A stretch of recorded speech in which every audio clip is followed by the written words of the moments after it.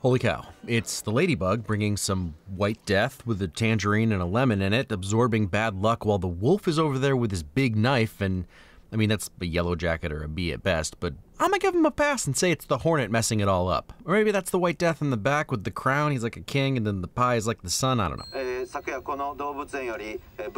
Well, the contest to find the coolest snake name is officially over. Hiroyuki Sanada is always a win! Sorry, jumped the gun this time. I just love the man. He'll learn it later. It's like all the themes of this movie. Bad luck, good luck, fate, wrath, karma, and then where they take place. That's getting to have your cake and eat it too. 2 cakes. Also the first of a few extremely popular songs sung in Japanese that I'm all about. It's like they set out to see if Brad Pitt could pull off silly looks, put him in this Echo Park coffee pop-up uniform, and spoiler, he does. Might seem contrived until you remember he's an American in Japan where they drive on the left, so he looked the wrong way down the street. And I like that our Japanese audience knew something was relevant with Ladybug's name immediately. A time being bilingual makes movies more interesting. And he didn't die. Okay, you drove him to the hospital. It's good luck. Solid job at quickly making Ladybug immensely likable, especially now that we know he has the bucket hat in multiple colors. People are considerate. Except for that guy. I mean, he gave the my bad wave. What more could you ask for? Still, already loving that stories are starting to cross. Barry says it's time for some change. I think he's right. Barry does not know what you do for a living. Between Ladybug and his handler and these 2 gems, I'm getting the best Guy Ritchie banter vibes. I do that. It's like I've got a compulsion or something. I have to take it if I see it. You need to talk to someone. Serious. I think I dropped my ticket too. He did. Also, that could be the Hornet right there, which makes the idea of our kids dancing with people in costumes terrifying.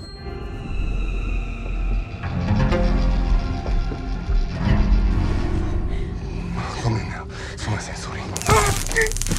You found her. Dynamite cast, killer piece of score, and an expectation subversion inside 10 minutes? Off to a good start. Yeah, I want everyone to see my tie. It is a dope tie.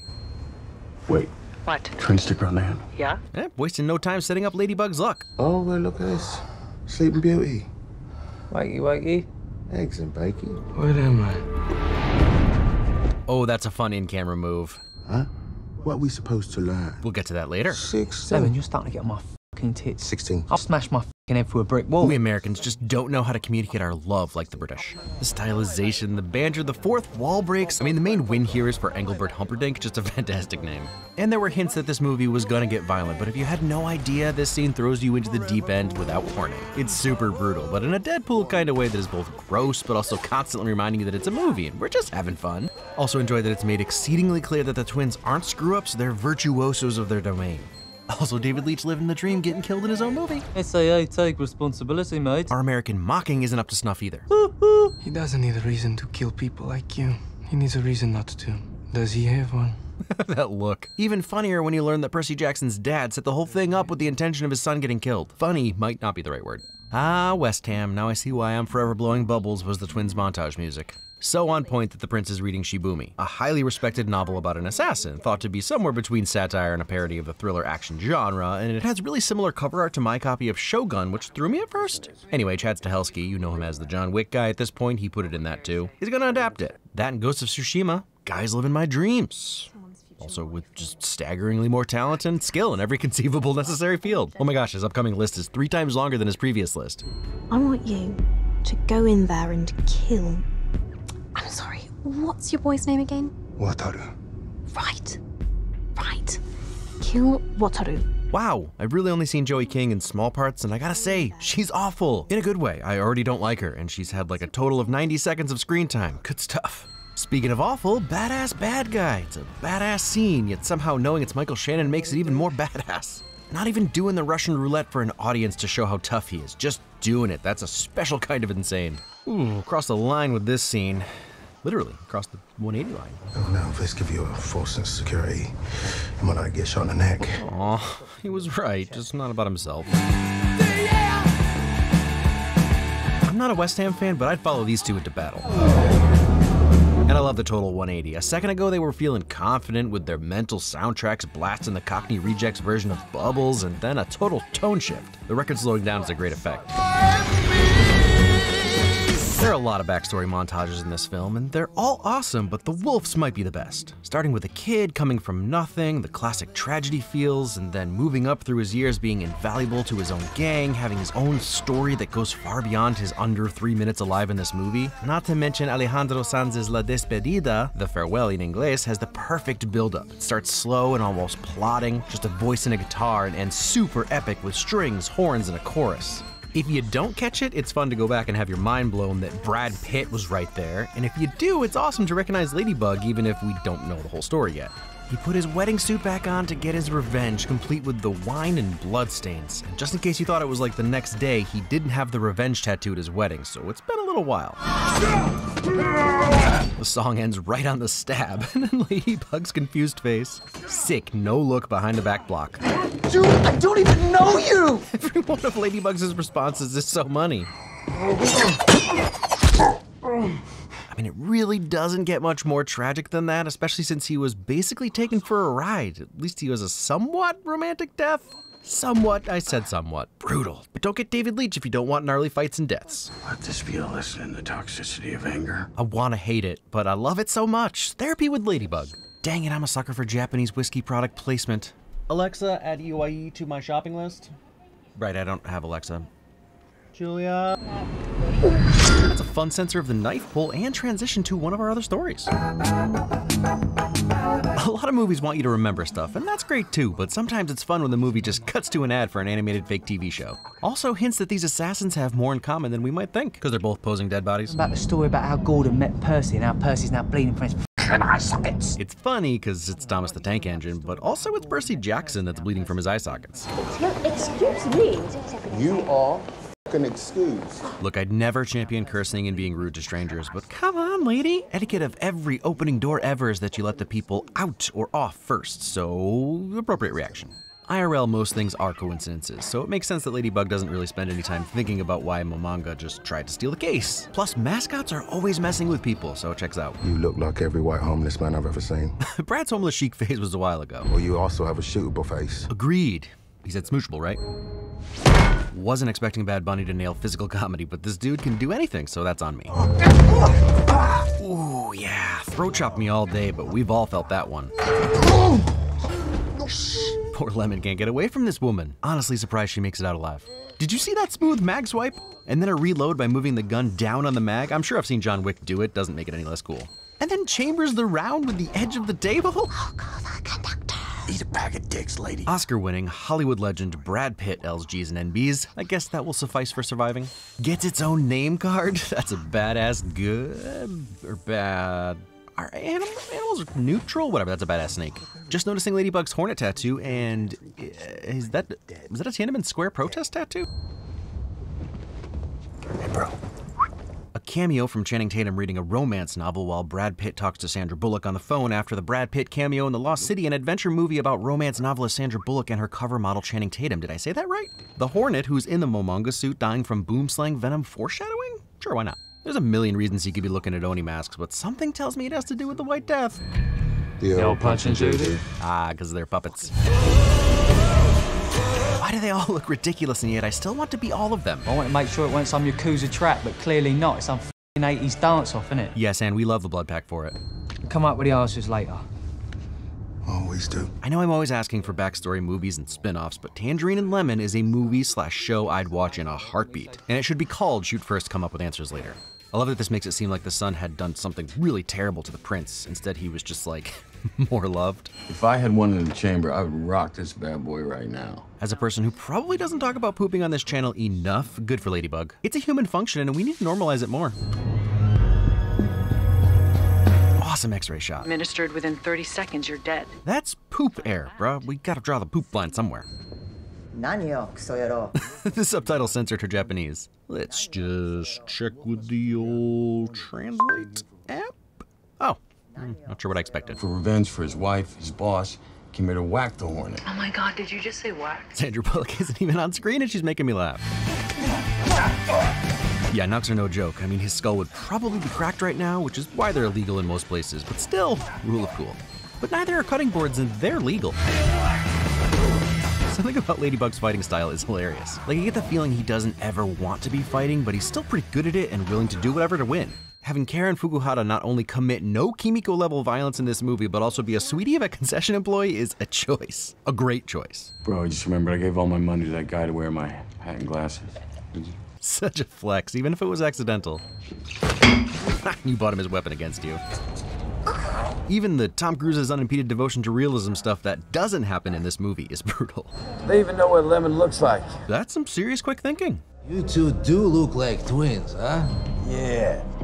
So no one gets greedy. I have to believe that's actually Brad Pitt's Cockney accent. It's the only way he's human. Also, I knew it was coming and it still makes me laugh every time. I think it would take you 3 hours to even realize your son was missing. Some spoiled girl who breaks his neck twice. These two kind of are a perfect pair. She's right, 3 hours is a long time, and he's right, she's a brat. You guys take care. Just one thing though, Haha, he got him with the Columbo. A window of opportunity. Damn it, it's a door. This time it actually is a door. And realizing that his insufferable new age mess up earlier with Lemon was really just a setup for this. Awaits a window. Oh wait, it's a door. He's so pleased with himself. I'm sorry, I get captivated by white girl tears. Sassy Brian Tyree Henry is my favorite. I'm really good at reading people and something tells me you are just not right. And he really does read people. But Pobity's nerfed. Tangerine calls him a Don later, but his biggest flaw is that he didn't trust himself. Mate, you are really good. You sure you didn't study? Game recognized game? That's badass in a crazy, stupid way. I'm not hating. You have to love how she just goes with it. But she's also ruthless and awful. The needle is so clearly visible when you know it's there. You'd have the kid killed with his own ransom? Wow, that's dark. True. Oh wow, that's a genius move. Oh, and followed by another.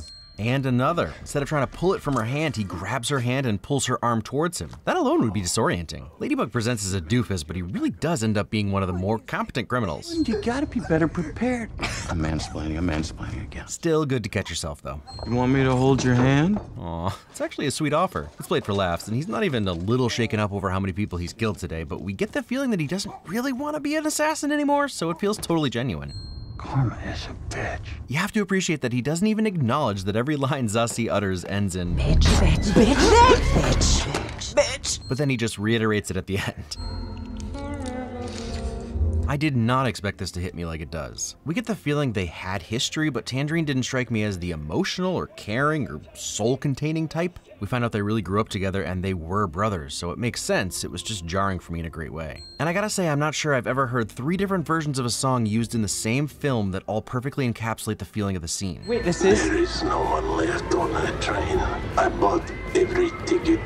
Tangerine realizes it at the same time we realize it, just as the White Death says it and as the camera spins us out of control. It's a real God help me I buried her in the earthen floor of the fruit cellar moment. And I hope someone's found it, put it all on red, and having a wonderful time. Also, as sad as this Romeo and Juliet false death moment is, seeing Tangerine let it all go and no longer care about anything, not even fear death because his brother is gone, is both tragic and touching. Lemon was all he really cared about. Be a good backup plan and that a pretty girl makes a good hostage. It's not really fair, because, like, she's an actress, but no one, and I mean no one, would suspect her. Was it Don? Except the Don. What? Look, he tried to warn you, but I respect that he had to go out on a burn. He's just never not cool. What's he doing? Looking at a flower? Cool AF. Grab your bag. Appropriate reaction. My grandson was pushed off a roof. What makes you think I would leave him unprotected? I mean, that's a really good point that I hadn't considered, but makes perfect sense. I wouldn't expect Kimura to have considered it either, not that it would change anything he did anyway. Let's consider it. I mean, it's the thought that counts. Already got a dose of anti-venom in me today. More of that bad luck, good luck thing going on. A blind man could see you are the one in the dark. Ah, got him with Donnie Yen's line. Or actually, this movie was first, so Kane got Hiroyuki in John Wick 4. Good story for you, I think. I'm cool. You gotta appreciate that both Ladybug insists he doesn't need the story, and that the Elder refuses to take the hint. I also like that it wasn't hidden that Minagishi was clearly looking at someone the first time we saw this scene, we just didn't know who. Ash and blood. Alright, Dominic Lewis, I see you. Score slaps. The strings telling a story with that high melody, what sounds like an organ blasting in the emotional bass, and then possibly a glockenspiel twinkling a little depressing whimsy, even Dom's own voice singing in the background. Also, that's the kanji for white and the kanji for death below it. It holds all the bad luck so that others may live in peace. You gotta love these unapologetically epic moments, like the sun hitting Ladybug's face as the elder talks about his name and purpose. You shot me. Me too. Twice. It's funny because they're not wrong, he did shoot them, and he seems like a decent guy. Multitudes, we contain them. Investment. Okay, so this might be a stretch, but it was bugging me that Lemon said this when Tangerine asked him if he was wearing a vest earlier. You still got that vest on, ya? Oh, no, vests give you a false sense of security. Maybe he was just messing with his brother, or maybe Tangerine gave him his? Look, when Tangerine finds Lemon unconscious, he's got his tie on. After putting the glasses on the sun, he has an extra button unbuttoned and his tie is gone. Is it possible? He clearly doesn't have one on after. Maybe they're just disturbed because of Bolivia, but it's sort of crazy that the strongest relationship in this movie is between two psycho killers. Fellas, when we are so quick to anger, we are slow to understand. I hate how much I love this character. More therapy with Ladybug. And throwing the TP is just... A plum does not resent the hungry man, but the farmer who planted the tree. He resents the farmer. So how do plums have resentments now? The banter. I think Ladybug is really trying to parse the message, and Lemon only appreciates allegories about trains. Prepare together, or we die alone. I say this to Margot when it's time to clean up the toys. Adds a little pep to her step.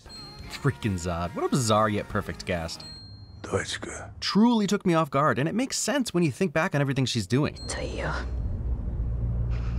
Я заслуживала твое внимание. And I don't mean to dismiss her feelings. It's a big deal to feel like your guardians prefer a sibling over you. Just maybe not a spitting in their dead face big deal. Even now, she's playing the part expertly. Psycho! Honestly, somehow not killing her feels even more dismissive. Is he pointing out that this guy's face is all Zuko'd? Ah, Lemon wasn't necessarily disturbed so much as not looking forward to the amount of work they had ahead of them. Had your own kid killed? This whole time, the prince thought the White Death cared more about his son than her, but actually it's way worse. He just cared about killing him in the most elaborate way possible. Yeah, it helps to process this. I have a good therapist. See, therapy with Ladybug. Hey, doesn't that guy own a soccer team or something? He looks super familiar. Did the White Death just do a superhero landing after an explosion? Carver would approve. I guess he is tough, especially when you see Ladybug's landing. Okay, so like all the times I've said, hey, cool music in this movie, I wasn't even giving Dom Lewis enough credit because he either wrote or produced most of the songs even when they sound like needle drops. Or sometimes he just blended the score perfectly to lead into the needle drop, in this case, Mika Asakura's cover of Hero. I don't know how this guy gets his mohawk to stand up like that with so much movement still. Props to him and the stylist on set. Yo, right through the seat back. Yes, there is no reason for this, and it makes the experience exponentially better. Love it. Hiroyuki Sanada is always a win. Always, always a win. Saving, well, it's the guy who killed your brother, so that sucks. Good guy Lemon. I got this! Stop the train! What? Ladybug often feels like he's outside this universe with us, viewing it and being confused about stuff just like we are. Almost our surrogate when Lemon tells him to stop a bullet train with Japanese controls after Lemon, the train guy, couldn't figure it out. White Death using a traditional two-handed katana against the Elder with what I first thought was a wakizashi, but it's too long for that, so it might be just a katana without a tsuba, or possibly a shirasaya, which wouldn't really be used for combat, but this is the Twilight Samurai, he can do whatever he wants. Don't blame me, I tried really hard, but their weapons fit both of their whole vibes. That is awesome and awful. Fun fact about me, love a good death via knife throw. Just looks awesome in movies. It seems terrible in real life. I almost respect that. It's still nuts, but I almost respect it. The water bottle gets its own titles and origin story. Oh, so brutal and so badass. Just the most terrific thing ever. This movie has a lot of that. I mean, no living creature survives this, and somehow that makes it even better because they all do. And it plays right into Ladybug's ladybugness. It's just a top-tier bonkers fun scene where they even have time to exchange knowing glances. Just let it go, bro! Do not call me bro! I know it's most likely due to blood loss, blunt force head trauma, and the fact that his whole plan to avenge his wife's death has fallen apart in front of him, but I love that getting called bro is the thing that seemingly has angered the White Death beyond anything else that's happened. Wonderfully gross, but honestly, Ladybug's response noise is the win here. You need some suggested reading. if I may. He's still trying to better the people around him like a true caring therapist, even when they're trying to kill him. You were the greatest, most wonderful handler that I could ever have. Just the best rapport. Love these two. Do a rom-com. In a movie where nothing is by accident, this is beautiful. And it's the tangerine truck that almost killed Ladybug earlier. Also, can we get Brian Tyree Henry in more action roles, more roles in general? He has yet to miss. David Leitch isn't some newcomer. Deadpool 2 and John Wick are enough to show that he knows what he's doing, but Bullet Train is another category by itself. It really feels like Leitch's stab at a Guy Ritchie-style gangster movie, and surprisingly, he nailed it for the most part. All the interconnected stories and overlapping narratives jumping around in time, it all coalesces extremely well for a pleasing and easy-to-follow end product. I'm not here to say it's some earth-shattering new fave, but I can see watching it again, and I'd be totally down for sequels or spin-offs in this universe. Part of the fun of interconnected stories is that once you realize that, like, if the wolf had picked any other door to enter the train, Ladybug leaves with the case and the story is basically over. But you can feel from the beginning that it's going to be one crazy day of coincidences, like it would fit in as one of the stories in the opening of Magnolia. One thing that the film nails for me is the violence, because it's incredibly violent, even gory at times, but it never felt like too much. As soon as we see the twins flashback, we know what we're in for, and it's a much harder target to hit than I think we give credit for. We just did Cocaine Bear, and even though it was a mostly fun movie, the tone of the violence was often unsettling, and apparently intentionally so kudos to them. But personally, it kept taking me out of it. I was never taken out of the film by the violence here. It was entirely in line with the absurd dialogue and visuals. That first bloody scene also contains fourth wall breaks. It all works together. Big surprise, the performances are all killer. Literally nobody in this film misses. Because I'm 57, I wasn't super familiar with Joey King, but good lord, she's good at being evil. And it's just amazing what pros like Aaron Taylor Johnson and Brian Tyree Henry can do when they're given a tight script like this. But obviously, if Brad hadn't aced it, this movie could have been a real slog. But he was perfect. I mean it, literally no notes. He's so likable, but also believable as a... I mean, what was his job? They never really say it. Former assassin, I suppose? But his lines about therapy and self-improvement could have easily felt corny or hacky, but instead they felt true to his character and the silly little journey he's on. I know sometimes we assume someone like Brad Pitt will be good because, you know, he's Brad Pitt. But movies like this make me appreciate that there's a reason this dude is a superstar. And that's Bullet Train. I slept on this one for a while, and I'm glad it was requested enough to make me reconsider. Next week is this one, but I'll also have a couple new things up on Nebula, and that's that, Mattress Man. That's not the hint, I just wanted to say it. Should I do Punch Drunk Love? Sound off in the comments. It's up there as one of my favorite P.T. Anderson movies, and Adam Sandler movies, actually. What a weird way to end a video.